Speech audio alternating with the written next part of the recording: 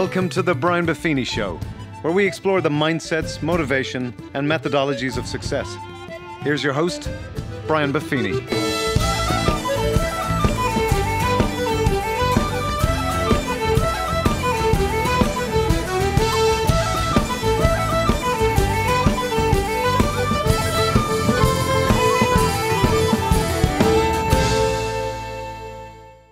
Well, the top of the morning to you. Very excited for you to be on today's show.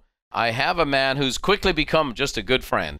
He was a speaker at our Mastermind Summit and got rave reviews and feedback on the authenticity, the sincerity, and the relevance of Kevin Brown's message. And I want to introduce you to Kevin today. He grew up in Muskegon, Michigan, blue-collar roots, hard-working guy. His resume is quite eclectic. It's a mix of stops that ultimately led him to purchase a franchise at the age of 17. Want to hear about that. Streetwise kid, never quit attitude. Eventually works himself up into the executive boardroom, and for nearly 2 decades, Kevin was a sales and marketing executive, and we love sales and marketing people here, and took a little-known family business to help him become an industry giant with over $2 billion in sales annually. And so after a career in franchising that spanned 30 years, Kevin decided to retire from corporate America, pursue his passion. He wrote a fabulous book called The Hero Effect, Being Your Best When It Matters Most. I love that book. It's a one-day read full of great stuff and stories and how-tos. Kevin presents all over North America and beyond. Kevin, we're delighted to have you on the show today. Thanks for joining us. Thank you. It's my honor to be with you and your listeners. This is a bucket list for me, so thanks for having me. Great stuff. Well, let's dive right in. Kind of give us a little background. So what was life like growing up in the Brown family in Muskegon, Michigan? Yeah, life was good. We were poor, but we didn't know it. So we had everything we needed. We loved each other, but life was good until I was a teenager. Life got a little difficult. I quit school in the 10th grade. I never finished high school, never went to college. I convinced my dad to give me a loan when I was 17 years old. And I bought a franchise, and people are always impressed by that, and they're always excited until I tell them that I failed miserably as a new entrepreneur at age 17. I bought into a company called Leadership Management Institute. It was really my entry into the personal development industry. A guy by the name of Paul J. Meyer. Oh yeah, and you know that story. So Paul J. Meyer opened a lot of doors and introduced me to a lot of folks. But I was traipsing through the streets of Muskegon, Michigan, telling business owners and entrepreneurs that I could make them more productive, make their people more successful, teach them how to sell more. And they said, "Hey, you go get 20 years experience and come back here, and you can take our stage." And so, some 30-plus years later, to be doing what I'm doing now in the personal development field is quite extraordinary. Yeah, it's extraordinary. It's been quite a deal. You talk about in the book, it was a pivotal point in your life when you chose to pack up your stuff into a green duffel bag and leave home. Yeah. What drove you to make that decision? I went through a dark period in my life. For 3 or 4 years as a teenager, I was let down by some adults that I trusted very much. And there's a lot to that story, but I think we could park that there and just say life kind of took a left turn at about the age of 13, and it continued to spiral out of control. And I took that situation and I made some really poor decisions, created some really poor habits, and I aligned myself with some people that weren't really good for me. And it was the first time in my life that I was introduced to the concept that I later learned from Jim Rohn and others that, we become a product of our environment. We become a product of the people that we spend time with and associate with. We start to think like them, act like them, and we become very much like them. And life just spiraled out of control till I quit school and, searching for answers. That's what led to begging my dad to help me buy a franchise, and I did, and that didn't work out. I was married at age 18, and that fell apart because I had not yet figured out how to become who I needed to become to step into the destiny that was out there for me.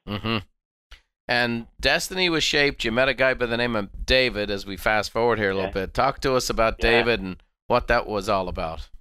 Well, Brian, you are the master of mentorship, and, mentoring others is such a critical role. And there's a lot of role models that show up in our lives, some good, some bad. Some teach us what not to be like, and others teach us exactly what we should be like. And, as I was racing through life, burning every bridge I walked across, breaking a lot of promises, making a lot of really stupid choices.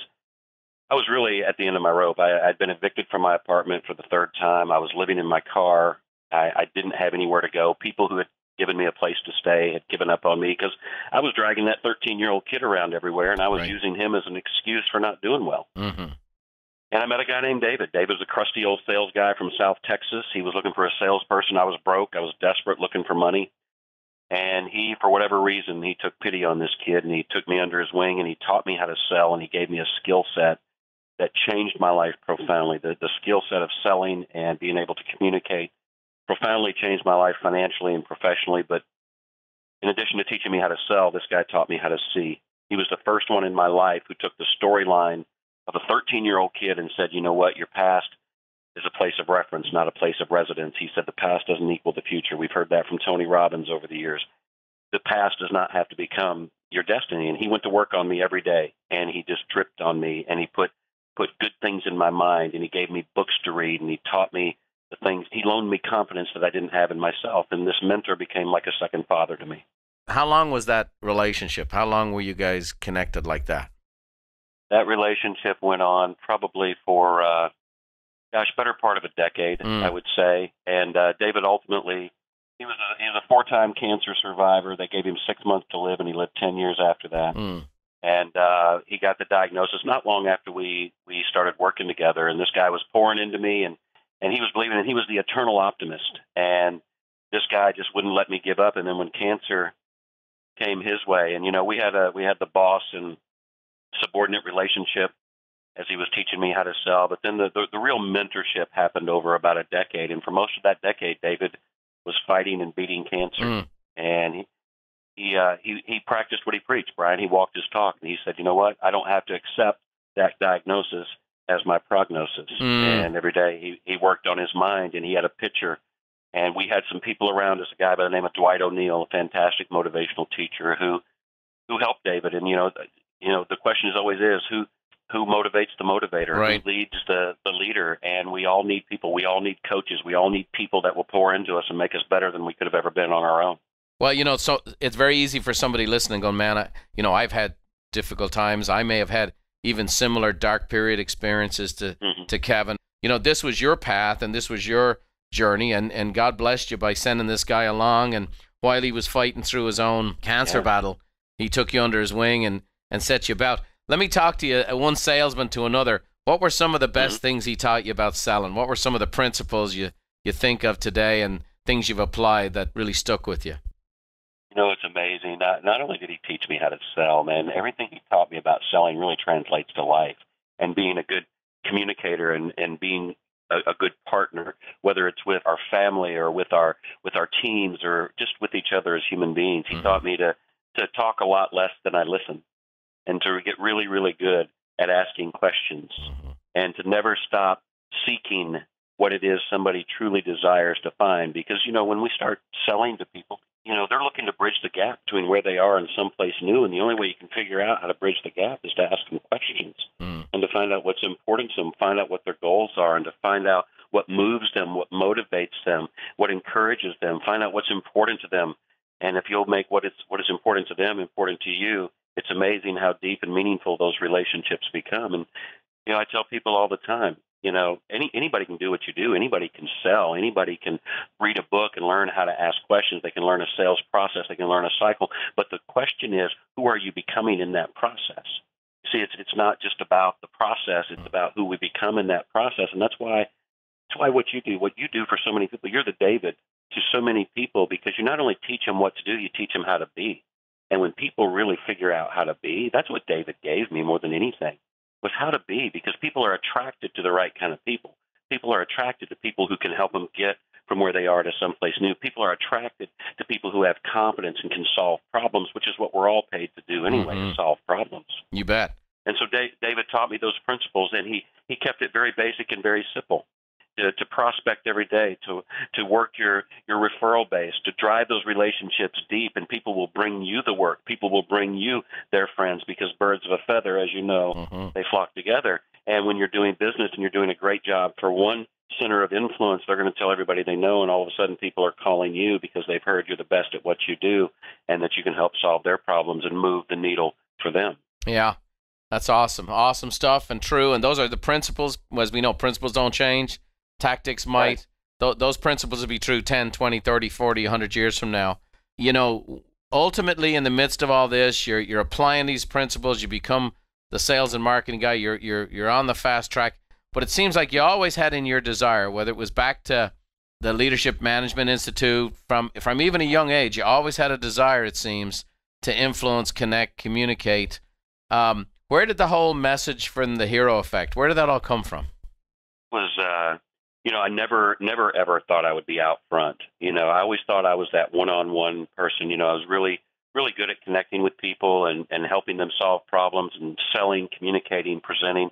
But I was never a guy that I envisioned would be on stage in front of thousands of people delivering a message. And, I grew up listening to Earl Nightingale and The Strangest Secret, and all of the people that you mentioned. I've listened to all of them. Zig Ziglar was one of my earliest influences. Biscuits, Fleas, and Pump Handles was the first book of his that I had, and I bought it at a yard sale. Mm-hmm.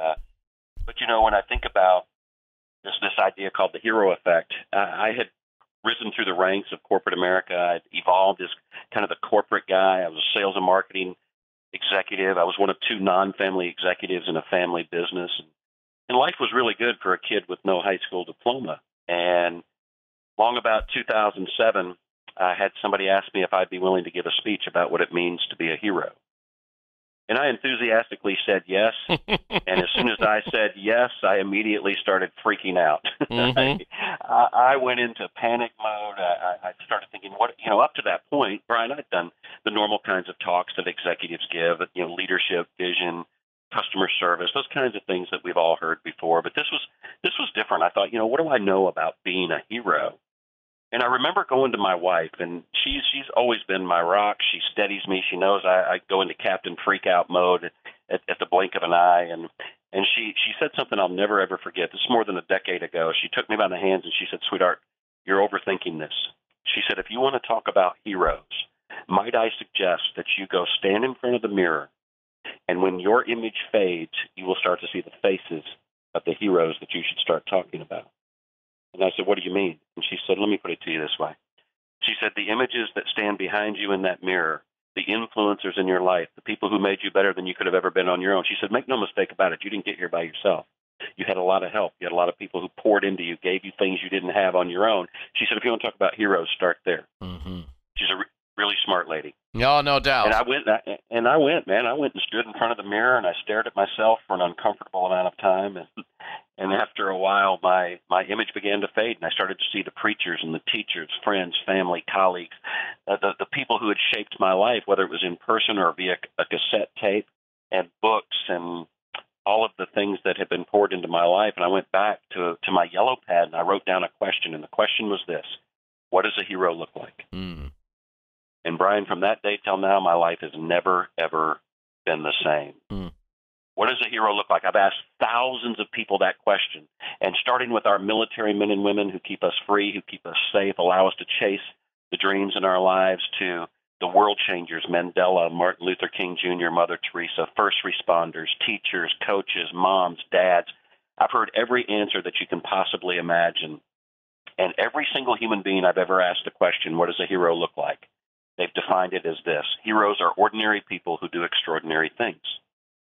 And at first I thought, man, that's it. That's it. That's the gold standard for what it means to be a hero. But the more I asked, the more I heard that, the more I started to wonder, is that really true? Something was unsettled inside of me as I kept hearing this: ordinary people doing extraordinary things. And it dawned on me one day that if we believe that, if we buy into that definition, then we have to first convince ourselves that we're ordinary in the first place. Mm. We have to first buy into the idea that we were put here for no specific reason, that we were here to fit in and be like everybody else, to fly below the radar and make no significant contribution. And intellectually, I understand why we say it, because it aligns with our humility. But the truth of the matter is, and I believe this with my whole heart, I don't think there's a person listening, I don't think there's a person on this planet There's not a person that's part of Buffini and Company that was put here to make an ordinary contribution. In fact, my belief is this. I believe that we were created with talents, gifts, and abilities as unique as our fingerprints. And the truth of the matter is, the definition of a hero has been redefined in my life over the last decade to be not ordinary people doing extraordinary things, but to be extraordinary people who choose not to be ordinary. I like that. You might want to give me that again. Heroes are not ordinary people who do extraordinary things. They are, in fact, extraordinary people who choose not to be ordinary. Not to be ordinary. I love that. Ordinary is a choice. And you and I, we've seen them. We've seen everybody. We've all seen them. We've seen parents who make an ordinary decision as parents. We've seen spouses and significant others who make an ordinary choice. We've seen leaders. We've seen salespeople. We've seen people at large in life that show up and they make an ordinary decision every day of their lives. They show up and they do the minimum required to get by. They play the same game as everyone else, and there's no separation between them and the masses of people who show up every day. That's why when extraordinary people show up and choose not to be ordinary, it looks special. Right. We're drawn to them. They're the best of the best at what they do, whether it's in business, sports, entertainment. There's something we just stop in our tracks and we admire the work and we say there's something different. And not only do they play at a high level, they elevate the game for everybody on the team. And you and I have been influenced by some of these characters. You know, it's funny. You talked about Earl Nightingale. We're in the Nightingale studio right now recording this podcast. Diana Nightingale, Earl's widow, came and opened up the studio all around the building here. Next door in our sales team, we have the Covey training room. We have the upstairs in coaching. We have the Ziegler conference room. We have the Mandino room. We have the Jim Rohn reading room, you know. And so, you know, paying homage to those guys. And those are people, like you said, who decided, I'm just not going to do ordinary. But ordinary also shows up in many different ways, and I would be remiss. I was so taken. I've seen our audience so taken with the story of Josh Brown, the story of Aunt Bee, because this also shifts gears into, because people go, oh, man, I can't be a Jim Rohn or an Earl Nightingale or speak on stage or whatever else. And maybe you could just share a little bit of that powerful story on how here's an everyday hero that made a transformative impact. Yeah, you know what? I wouldn't be doing what I'm doing today. I wouldn't have a story or a message about heroes if it wasn't for really 3 or 4 people in my life, and one of them being my wife, the other being my son. His name is Josh. He's 21 years old. In fact, if you ask him his name, he'd tell you it's Josh Brown. He thinks it's hyphenated. And Josh has autism, and we've known that since Josh was a little guy. When he was 5 years old, they made a formal diagnosis of autism, and I'll never forget sitting around a conference room table when he was 5 years old, doctors on one side, teachers on the other. Doctor spoke first, said, Mr. and Mrs. Brown, your son has autism. You need to understand there's some things that aren't going to happen for Josh. Josh is uneducable in many ways. He won't learn like the other kids, most likely will not graduate. If he does, he'll get a special education diploma. There'll be an asterisk by his name. And I remember looking over at my wife, Lisa, and the tears were streaming down her face. And I immediately started thinking about all of the things my son wasn't going to do. I started thinking about the life he wasn't going to live. The one that I vicariously wanted to live through him had just vanished. And I'm embarrassed by that as a father. It's amazing to me how often we'll buy into someone else's definition of what our life is to become. And I'm listening to this doctor talk, and I'm buying into what he's telling us. And I look back, and the teardrops were gone.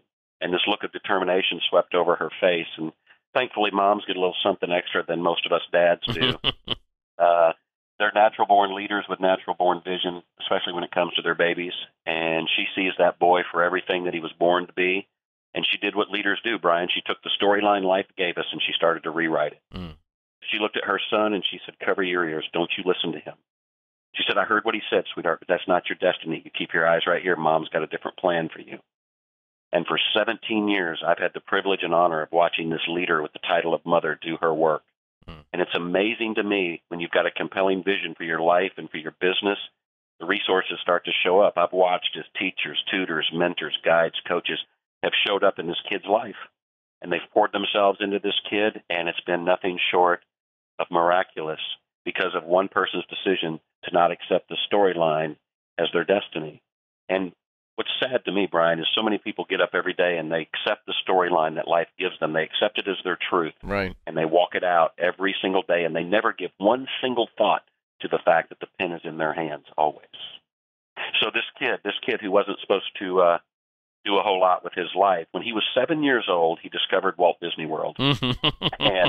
and if you know anything at all about autism, when these kids get something on their brain, it's the only thing that exists in the whole wide world. And by 9 years old, that's all he could do was eat, sleep, breathe Disney. And at 9 years old, we took him to Disney, and it was one of the most remarkable experiences we ever had. And Josh has a lot of food allergies, a lot of things that we try to stay away from, and things that help with his autism if we can eliminate them from his diet.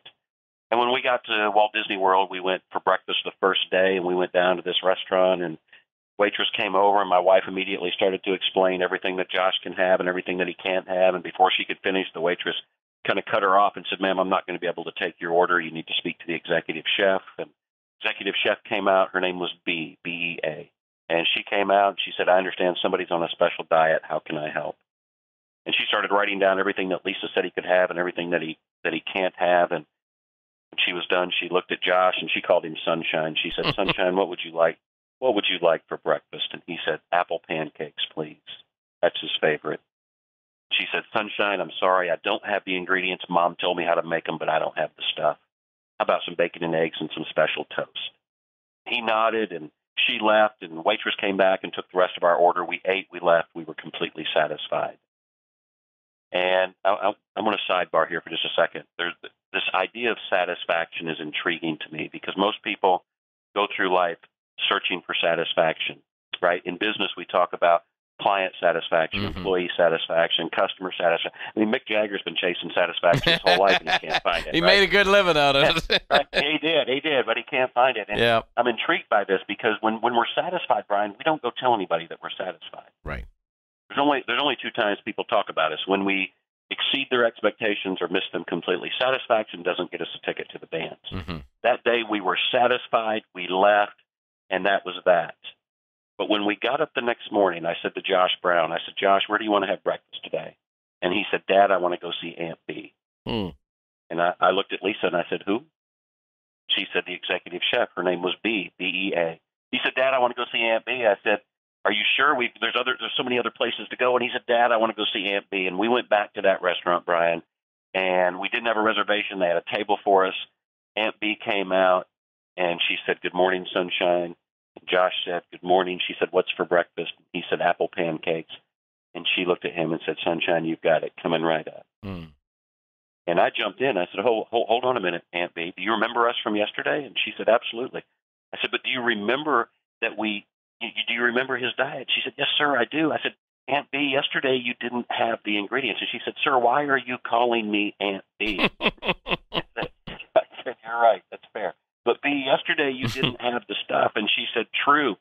I said, "Today you do?" She said, "Yes." I said, "Where did you get it?" She said, "The store." And I said, "So you sent someone to the store?" She said, "No.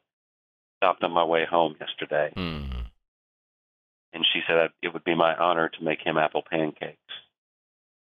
Crazy. And Brian, I have to tell you, we ate at that restaurant every day for 8 days. This woman poured into my son. See, she didn't get caught up in the blame game and ask questions that most people ask about why they can't, why they don't, when is someone going to pay attention, when somebody can give me the stuff to do my job. She just said, "What can I do to serve this child? What can I do to create a better outcome?" That's what heroes do. They make life better. You know, I think about it. I think about how many people you've spoken to and how many people have read the book. I'm thinking of the tens and tens and tens of thousands of people who've heard Aunt B's story, who've heard about Disney World, who've heard about. I mean, the Disney Channel should be featuring you on their new streaming service, right? But that's what a raving fan does. That's what someone who gets extraordinary service. That's what somebody who meets an everyday hero does. Is you're so blown away, you're so blessed by it. They met more than your transactional need. They met your emotional need.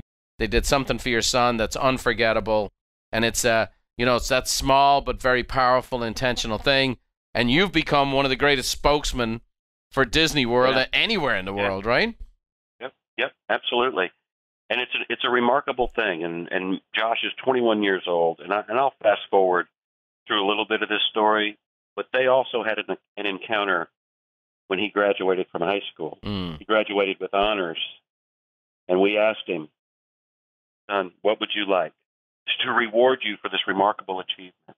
Now, not only did he graduated with honors. And we said, what can we possibly do to reward you? And he said, Dad, I want to go see Aunt B. And when that boy was 18 years old, we went back to see Aunt B. And Josh and Aunt B will be tethered forever. Because of one moment in time. One moment in time can change everything in your life. And one moment in time can allow you to help someone else change their life if you're willing.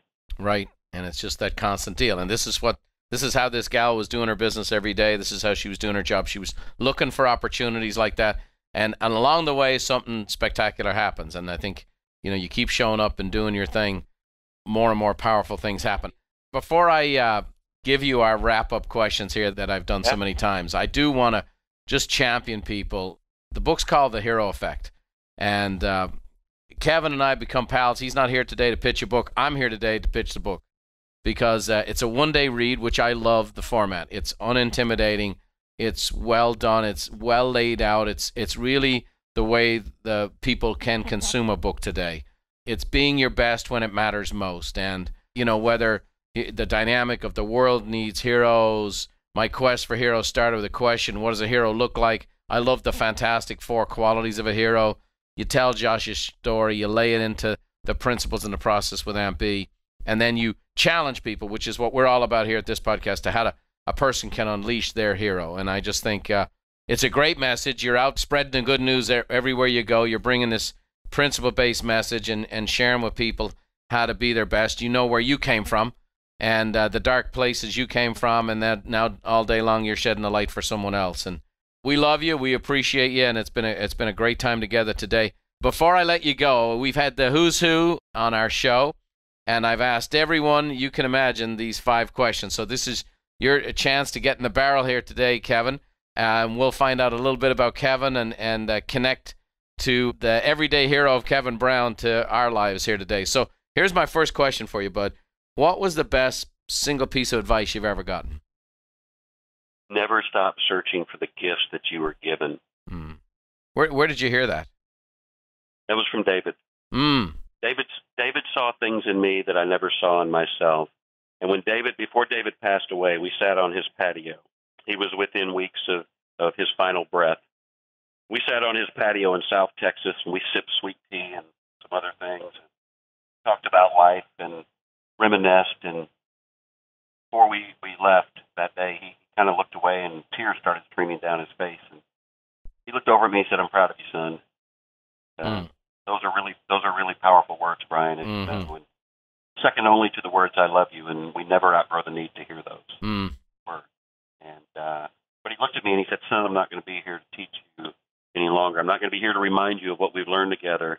I need you to remember some things. I need you to remember, son. As long as there's a breath in your body, there's a version of you that you haven't even met yet. A version of you that the rest of the world desperately needs. Do not deprive this world of that version of you. I need you to keep working. I need you to keep digging. I need you to keep trying to find that version of you and never, ever quit searching for a better version of you." That's where that came from. That's awesome. Words to live by. Thank you. Another question. What one talent or gift do you wish you possessed that you currently don't? I wish I could sing. Come on. I got to say, singing or playing an instrument is definitely always the number one, right? Who's your go-to music? If you have, if you're in the car and you're getting your jam on, who's your guy or gal? Man, I'm a classic rock person. Come on. So I'm going to go to AC/DC Come and on. Def Leppard and all the old powerhouse standards. But I have to tell you, probably my favorite group of all time is Foreigner. Oh, there we go. And, Jukebox Hero. You got it, Jukebox Hero, and I got a chance to meet those guys a couple of weeks ago in Austin, Texas. I was speaking for a client, and they were the entertainment for that night's event, so I got to check that off the list. That's awesome. There it is. Let's say there's a movie on that you just you're scrolling through. You've been on the road for a few days. You're out of it. You're just trying to check out, and you're channel surfing, and you've seen this movie a bunch of times. But every time it's on, you stop and take in a piece of it. What would that movie be? There's probably two of them. Can I give you two? Yeah. There's one. It's called Roadhouse. Oh, yeah. It's an old Patrick Swayze movie. Yeah.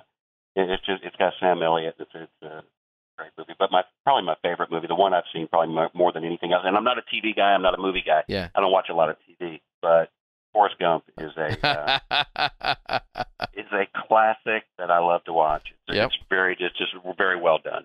So they say speaking is like a box of chocolates. You never know what you're going to get. Right? That's cool. Got that right. I'll finish up with this. What one book has been most instrumental in your life? Next to the Bible, I would say anything by Og Mandino. But one of the first books I ever read was Greatest Salesman in the World. Right. As a young salesperson, David made me read that book. And, I knew about that book because of my days with Paul Meyer and Leadership Management Institute. But anything by Og Mandino, but one of his greatest books, and I don't know a lot of people know about it, it's called The Spellbinder's Gift. Mm-hmm. And it was one of the greatest books, and especially doing what I do for a living now and having the privilege and the honor of taking the stage. The Spellbinder's Gift was extraordinarily influential in my life. That's great. Well, you are a spellbinder, and that was actually part of the feedback we got. We had 4,000 people in San Diego last August, and people were just saying, I was spellbound, and they loved it. My family loved it, and you're one of the best to do it. You're out there spreading a great message, and I think it's a message of encouragement and hope and transparency, and you're helping a lot of people change their lives every day. You've taken what David gave you, and you're multiplying it many times over. So we're proud to know you, proud to advance your cause, proud to promote your books, and certainly excited to have you come back and speak to many Buffini & Company audiences in the future. So you're just a beaut. I so appreciate you being on the podcast with us today, and I know you bless a lot of people by sharing your heart and stories here today. Thank you, Brian. What an honor. I love you guys. I appreciate what you guys do and pouring into my life and believing in what I'm doing, man.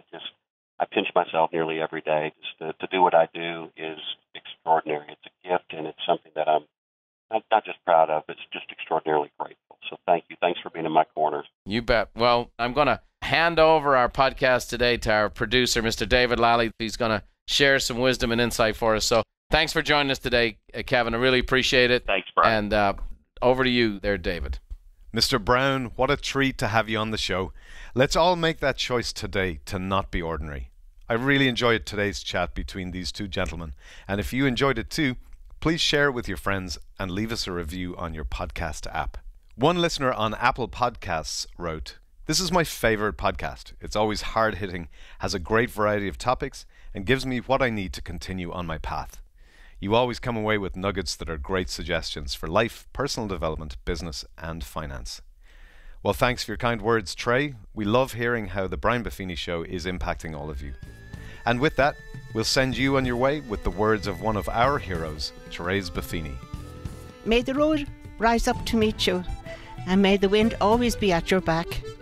May the rain fall soft upon your fields, and the sun shine warm upon your face.